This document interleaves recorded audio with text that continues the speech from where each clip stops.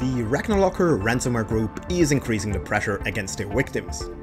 On their underground site, they now announced that they will immediately publish all stolen data if the victim is talking to law enforcement, police, or involves any other professional help.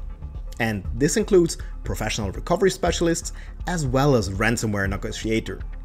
Especially the latter seems to be not really liked by the ransomware group, which claims that they make it even worse for the victims.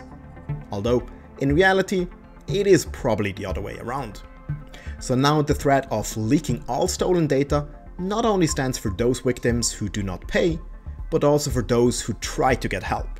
And depending on your jurisdiction, this might be mandatory. Time will tell if this scare tactic will actually benefit for the cybercriminals, but I have my doubts. But this group has tried various strategies in the past.